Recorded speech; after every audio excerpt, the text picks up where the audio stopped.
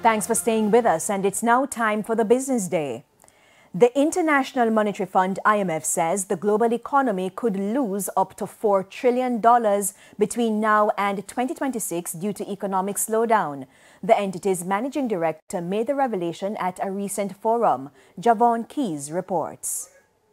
Countries around the world are bracing for tighter economic conditions, with more projections indicating the increased likelihood of a recession in a number of states.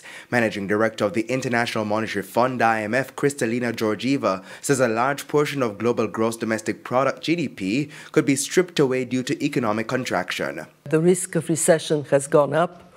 We have calculated that about 1/3 equivalent of the world economy would have at least 2 consecutive quarters of negative growth this year, next year, and that the total amount that would be wiped out by the slowdown of the world economy is going to be, between now and 2026, $4 trillion. This is the size of Germany GDP gone. She says multiple factors could drive a recession.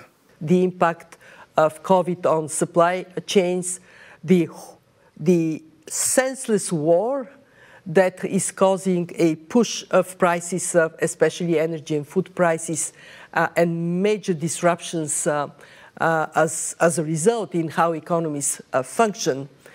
The prices going up, inflation that is stubbornly high, and necessitates tightening of financial conditions that has gone faster than originally anticipated.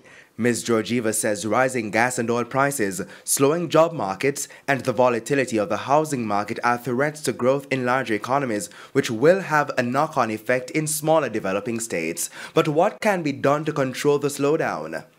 What we are advocating for, David, are actions in 3 areas. First, contain inflation.